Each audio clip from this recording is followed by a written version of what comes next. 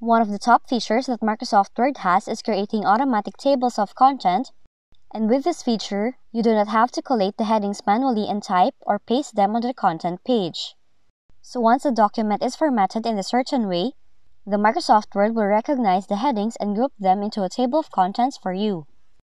So if you want to know more about the process, make sure to follow the steps in this video. But before anything else, just make sure that you must use any of the defined heading styles for your content headings for this feature to work.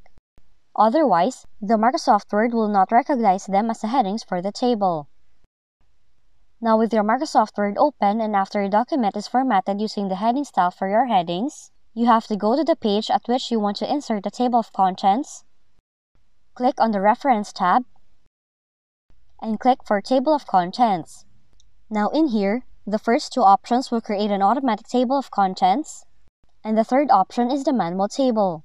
So you can click any of these two first options, and the Microsoft Word will automatically generate the table.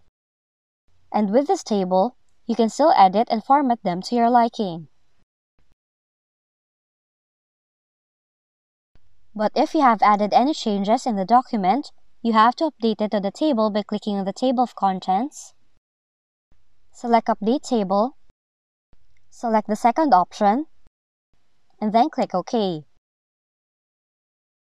Once done, the entire table of contents will now be updated, both the headings and the page numbers. Now, your document should have a clean and organized table of contents that you can automatically update as you work and write.